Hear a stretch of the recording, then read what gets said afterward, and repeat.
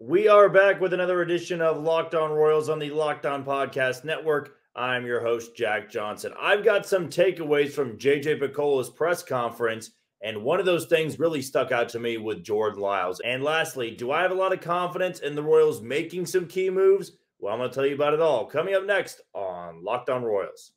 You are Locked On Royals, your daily Kansas City Royals podcast. Part of the Locked On Podcast Network, your team every day.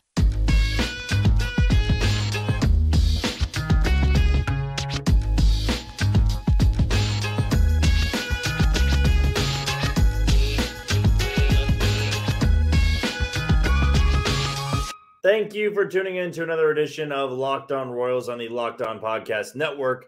As always, I'm your host, Jack Johnson. You can follow me on Twitter at JohnnyJ_15. That's at JOHNYJ_15. And catch all of these podcasting episodes wherever you get your podcast. That can be YouTube, that can be Spotify, that can be Apple Podcast, Amazon Music. Just be sure to hit the follow button, or you can subscribe. And for those podcasting apps, be sure to leave a review. We want to make this podcast as best as it can be. We want to build this thing up for opening day 2024. So it really takes all of us, and we discussed this a little bit in yesterday's podcasting episode, but I want to make this thing big for the Kansas City Royals. I want to make this big for you, the fans, you, the listeners. So that is very important in us building this thing up. If this is your first ever episode tuning in to Locked On Royals, well, of course, welcome in. We always welcome new fans here, whether you're a Royals fan or just simply wanting to know more about the Kansas City Royals. Well, I would say that I am a lifelong Royals fan, as maybe you are. And now I work up here in Kansas City for Sports Radio 810 WHB.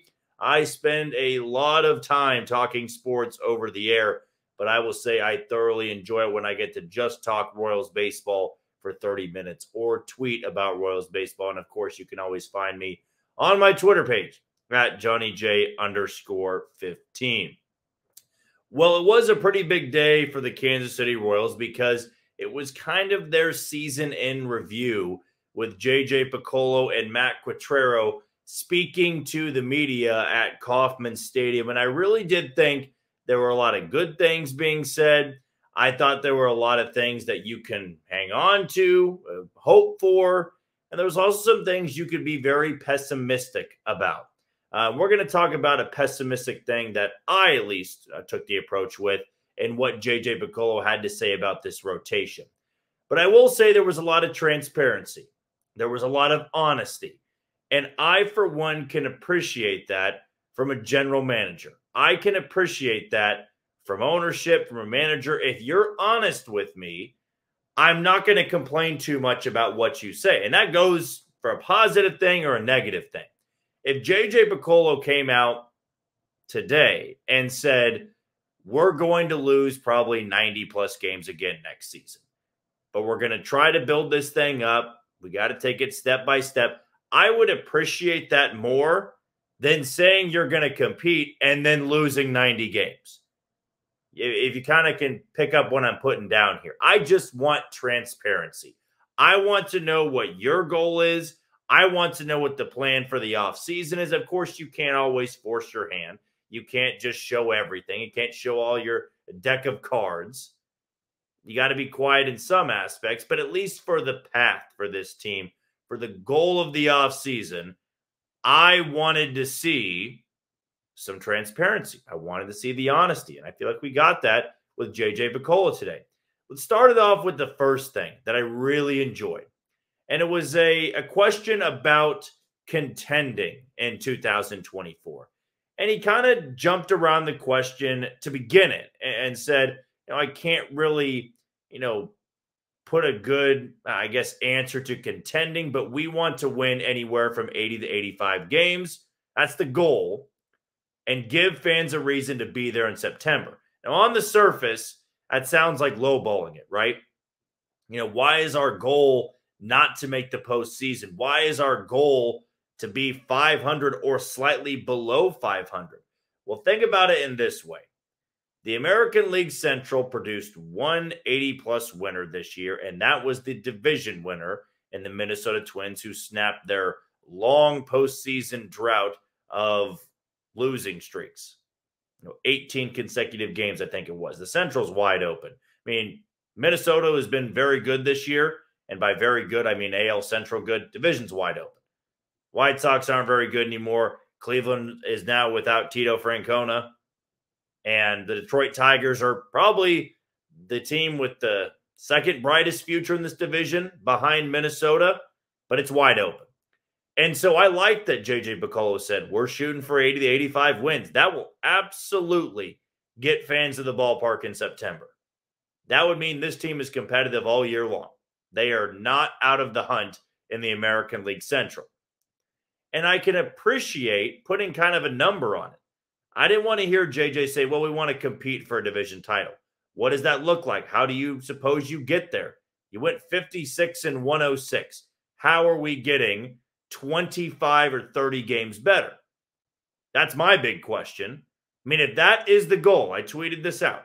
If that's the goal, you have to mean it, because this current group can't win 80 games.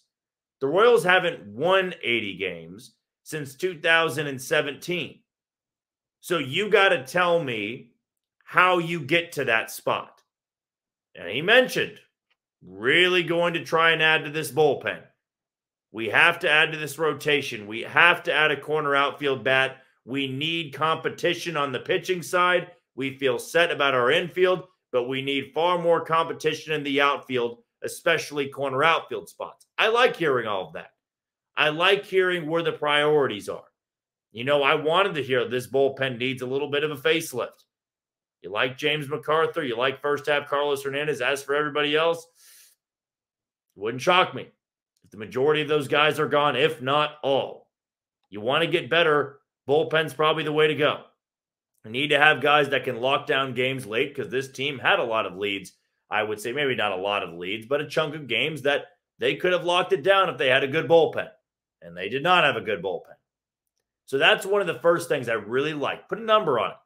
80 to 85 wins. How are we improving by nearly 30 games? Well, you got to spend. And if that's the goal, you got to mean it. You can't just say, oh, we're going to improve by 26 to 30 games because all these guys have another year under their belt. That's not the case here. You need to add talent that can get you to 80 or 85 wins, like the Tigers did. Tigers added just enough talent to keep them hovering around the top of the Central all year long. You want to be what the Tigers did this year? You want to get to that point? Got to spend a little bit of money. Now, it didn't work out for them with Javi Baez, and Eduardo Rodriguez looks like he's going to opt out of his contract, but they built a more competitive team. And that's what I think we all hope to see in Kansas City. The second thing I really found interesting is what he said about the goals this season. Said he wanted to see if Bobby Witt Jr. could be the long-term shortstop. He clearly showed that. Then he said number 2 was to see if Kyle Isbell could be an everyday center fielder, and he feels like he has. Now, he also followed it up with he's got to be more of a complete player, and I understand that aspect of it. I'm not as high on Kyle Isbell as maybe JJ Picollo is, but if you're going to have a guy that's that good defensively, he doesn't need to be fantastic offensively. He can be just average, and then you've got a valuable player there, probably a 3-WAR player or a 4-WAR player. I mean, it's just Michael A. Taylor, but left-handed. You get that from your center fielder, could do a lot worse. And he said the third thing is they wanted to evaluate a lot of their pitching, which they feel like they didn't really get done. They didn't see a lot of success. Now, they liked Cole Reagans, but Brady Singer took a step back. Jordan Lyles was atrocious. Daniel Lynch took a step back. Chris Bubich was hurt in his 4th start of the year. Brad Keller took a tremendous step back. A lot of things went wrong on the pitching side of things, and he really hammered that point in. That's a spot they're going to upgrade. But again, you have to show me. Don't just tell me. Don't just say you want to upgrade and then you go add Jordan Lyles again. I don't want any of that to happen. Now, I do have a little bit more faith at this front office, the different scouting director, and JJ Picollo having a couple of successes with Cole Reagans, MacArthur, and Nelson Velasquez. You're looking for the right guys now. But again, it's more of a show me, don't just tell me. And we'll see, certainly, with JJ Picollo. All right, we're not done talking about that press conference. Now we got to have a little bit more of the negative spin, and I'm going to give you my honest opinion of some words that JJ Picollo had about Jordan Lyles. That's coming up on Locked On Royals. You are tuned into Locked On Royals on the Locked On Podcast Network. I'm your host, Jack Johnson. You can always follow me on Twitter at JohnnyJ_15. That's at JOHNYJ_15. Before we go any further, let's give a shout out to one of today's title sponsors in Bird Dogs. Listen, Bird Dogs are one of the most comfortable forms of shorts, sweatpants, and hats I have worn this year. Now, let me tell you, I wasn't 100% familiar with Bird Dogs until about a few months ago. And now they're pretty much the shorts I wear all the time. When they're clean, of course. But their white hat, their shorts, they are my go-to attire. I mean, they're so comfortable. And when you deal with the humidity in Kansas City all the time, they're the shorts that feel the best. I'm excited that here in Kansas City it's going to be a little bit colder because now I can wear the sweatpants again. And I'm not going to melt because they're so comfortable. I'll wear them outside. I'll wear them in the house. I'll wear them out in public. I love Bird Dogs because of the most comfortable pair of clothes I have put on. And you need to get a pair of Bird Dogs today. You absolutely have to try a pair. I mean, if you like what I say about the Royals, like what I say about Bird Dogs. They are so darn comfortable. So here's what you need to do. Go to birddogs.com/LockedOnMLB or enter promo code LockedOnMLB at checkout for a free Bird Dogs water bottle with your order. That's birddogs.com/LockedOnMLB for a free water bottle at checkout. You won't want to take your Bird Dogs off. They promise you. It was a long day today, a long afternoon at Kauffman Stadium for JJ Picollo and Matt Quatraro, answering a lot of questions. I believe it was about a 40 to 45-minute presser, and a lot of things were said. And I don't think JJ Picollo and Matt Quatraro are stupid. Now, I know you may chuckle hearing that. Some of you that are very anti-JJ Picollo, anti-Matt Quatraro, you chuckle at that. But let's be honest here. With the way the season went, what could they have said that would have made everybody happy? Nothing. Because guys in that role just have different expectation from the fans. And it's tough to make everybody feel happy and it's all sunshine and rainbows after losing 106 games. It's tough to. Now, there is one thing I can't really defend JJ Picollo on, and it came about Jordan Lyles. That they feel like there's three guys in this rotation and the other two are up for grabs. So it's Cole Reagans, Brady Singer, and Jordan Lyles. Jordan Lyles does not fit your future plan. Now, I've seen the debates on Twitter. I've gone back and forth. Some of you, and credit to you, you found the optimistic outlook on Jordan Lyles. Hey, he's not that bad as a fifth starter. He's not that bad in long relief. Why are we going to criticize Jordan Lyles so much when Brady Singer wasn't very good and Brad Keller wasn't good and Daniel Lynch wasn't good? And you can make a case all those guys had higher expectation. My point is, yes, those guys were bad. Yes, those guys make you very frustrated. But Jordan Lyles is kind of in a league of his own because Jordan Lyles was an expensive signing for this payroll. He's making $8.5 million per year. And somebody signed off on this being a 2-year deal. For a guy that's never shown he is higher than a number 4 guy in the rotation. And for a bad Royals team, he needed to be an innings eater. Well, let me tell you something about being an innings eater. And I promise I'm not talking down on you. I'm not trying to sound smarter than you. To me, at least. It could be a different point of view from you. For me, an innings eater is not somebody that can go give you 6 innings but give up 6 or 7 runs. That's not an innings eater. That's not a competitive pitcher. That's not keeping you in the game.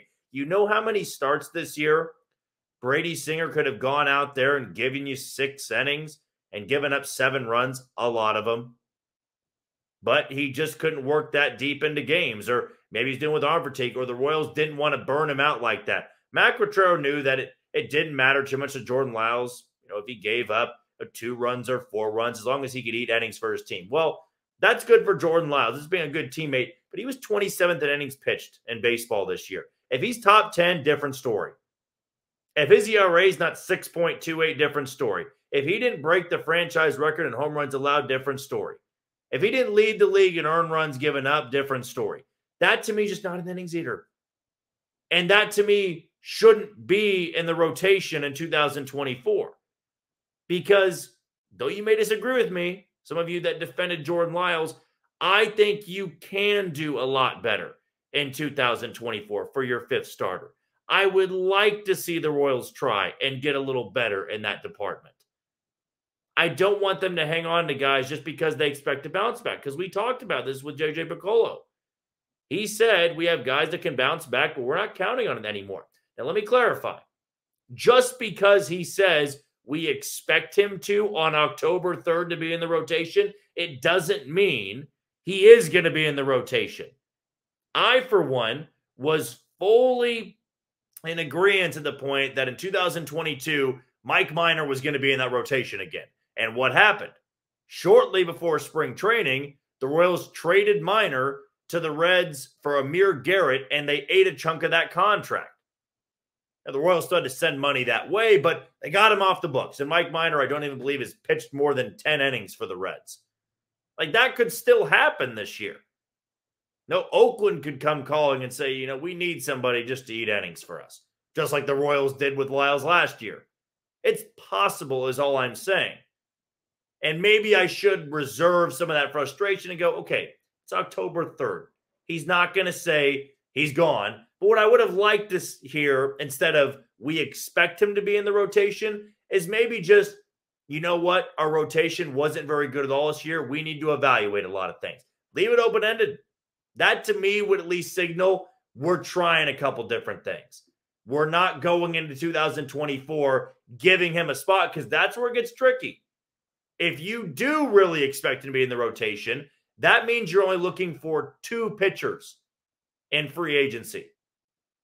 Or you're going to give one of those spots to Daniel Lynch. I mean, Alec Marsh is still out there. Serpa's going to, who are you going to actually go out there for?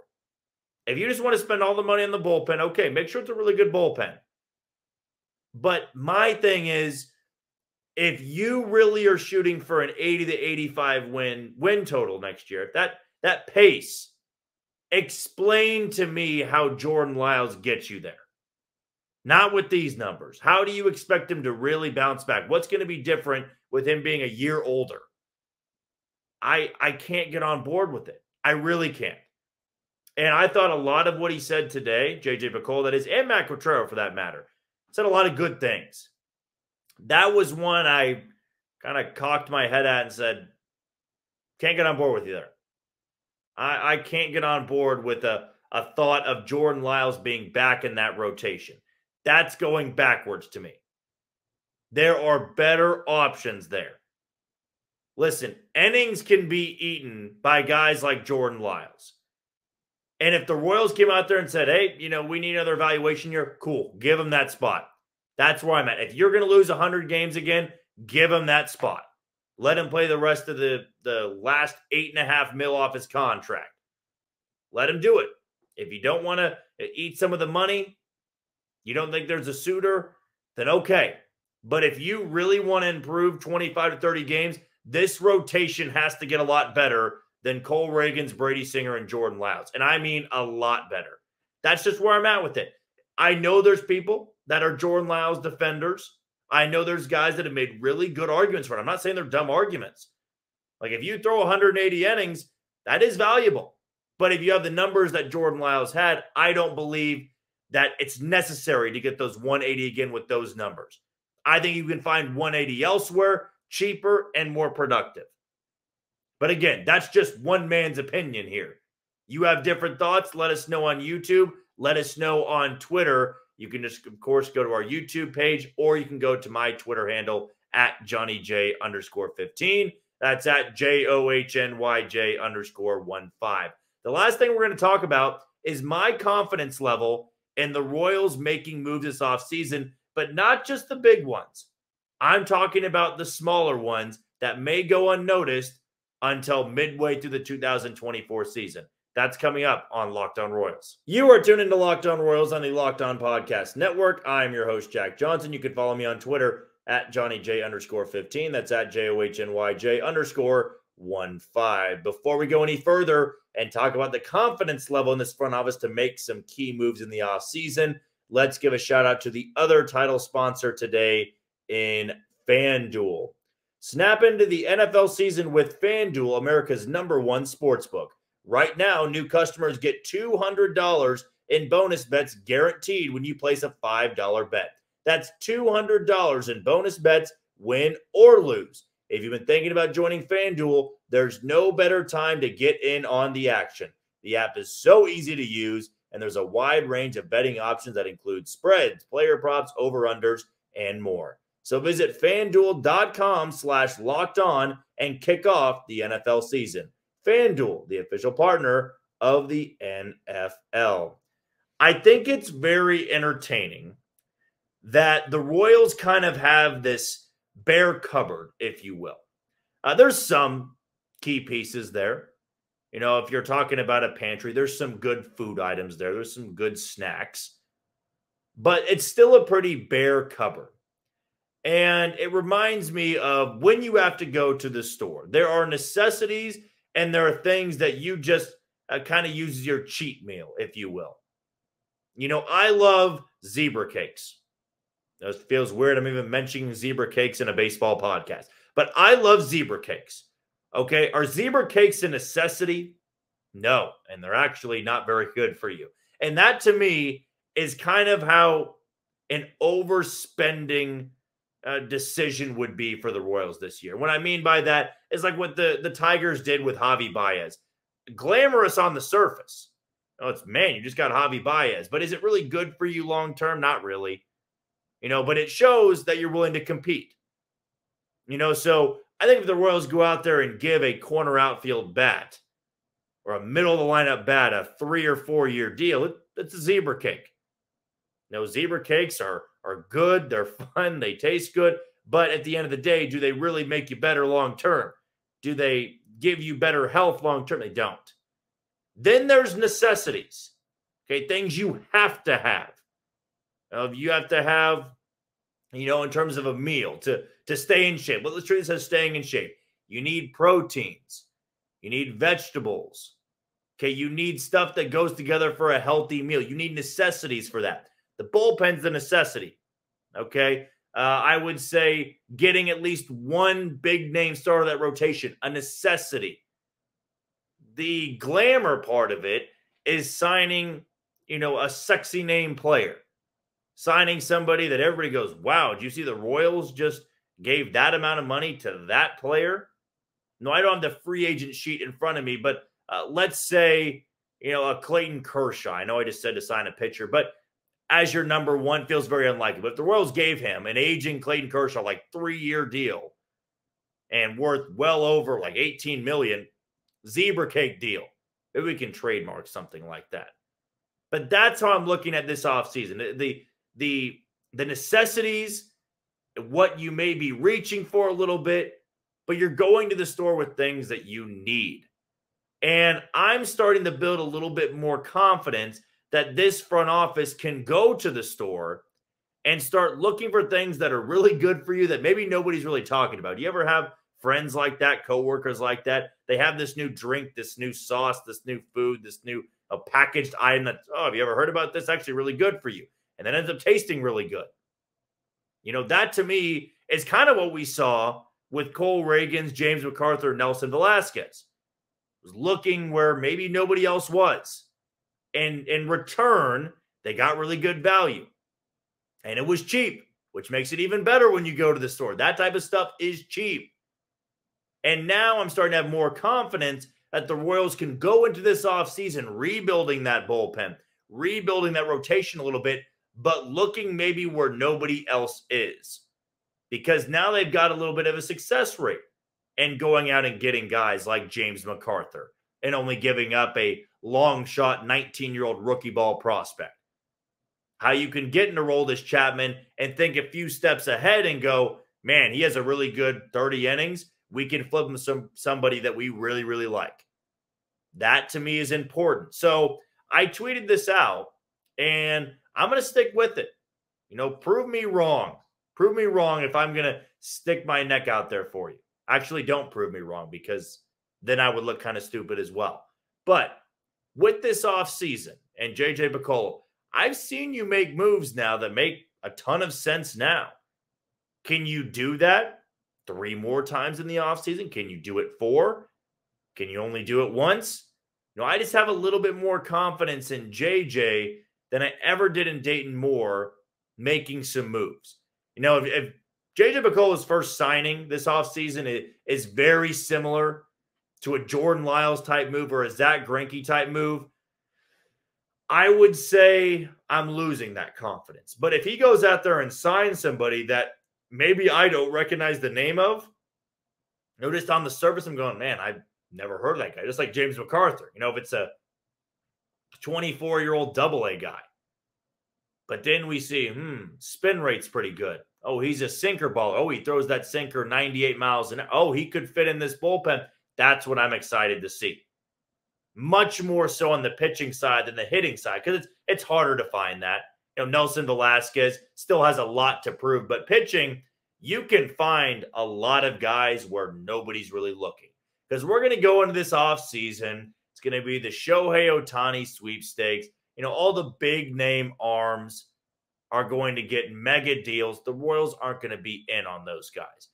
They can find guys on minor league deals, 1-year deals. They can make minor league trades. They can make trades at the big league level for minor league guys that are on the cusp. Like all these things can really bolster this team. And that's what I'm excited to see. The reason is if they can prove that those 3 additions this season were not flukes, I think you can speed up that timeline of postseason baseball, which I watched a lot of today. And holy hell, I miss watching postseason baseball in Kansas City. You can speed up this timeline if you can show the baseball world there are some bright minds in Kansas City. You really can. If you can't show anything outside those 3 success stories or those guys regress severely in 2024, then we got a problem again. It's back to ground zero. It's back to the basement floor, below the basement floor, in fact. And that's why I'm excited to see it because I think a lot of moves are coming. Now, I'm not going to abandon my idea that I think they spend a good chunk of money, maybe more money than they had in the past. And nothing said today really gives me any confidence in that. But I'm still going to hold out hope for that. What I can say with 100% certainty is they're going to be active with that bullpen. And the best way to build a bullpen is looking for guys where nobody else is looking. You don't need to give a bullpen arm a 3-year deal. You give a lot of these guys 1-year deals. If they pitch really well, you flip them. Or if they're a young guy in a rookie deal, you keep them.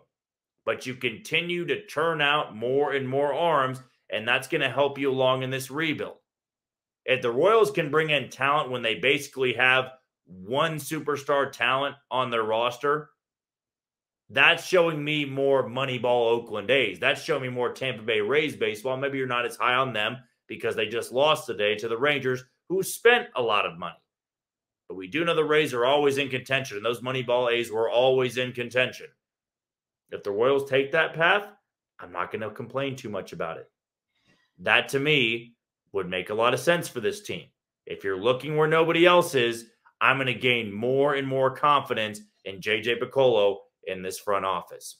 That's going to do it for another edition of Locked On Royals on the Locked On Podcast Network. I've been your host, Jack Johnson. You can always follow me on Twitter at JohnnyJ_15 and catch all these podcasting episodes on where you get your podcast. That can be Spotify, Apple Podcast, Amazon Music, Google Podcasts, and find us on YouTube at about 530 subscribers now. Let's get that number up to 600 by the end of October. So see this video, like it, share it, and continue to hit that red button, that subscribe button on YouTube. But until tomorrow, you take it easy, Kansas City.